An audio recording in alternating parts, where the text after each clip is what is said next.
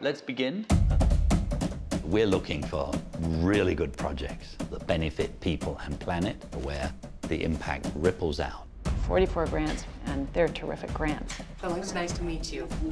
Jeff and Lauren met with several of the 30 by 30 grantees. So they want their land, they want to conserve it. Yeah. Conservation is so leveraged if you can do it.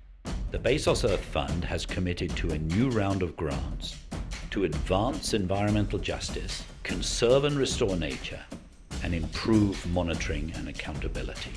You're getting the community involved. The community involved.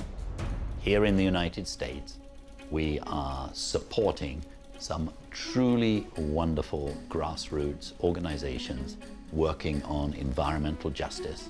One of the key underpinnings of the Data Collaborative are the partnerships with the historically black colleges, universities, the TCUs, and the community colleges. The second broad theme of this set of grants is the conservation and restoration of nature. We've picked two geographical areas. One is in the Congo Basin. We were able to create a coalition that really can make a difference that has not been possible until now. Restoring nature and land is one of the most exciting opportunities in the world today. There is no more important place to start than Africa.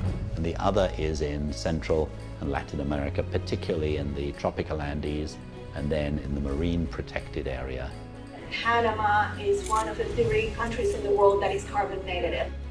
We believe that that part of the world can be a model for others to see what can be done and follow. This round of grants will also support land restoration in the United States and in Africa, as well as invest in organizations tracking progress towards critical climate goals. And we will only succeed if we're able to not only have brilliant individual projects, but also something much bigger that adds together and creates this unstoppable momentum.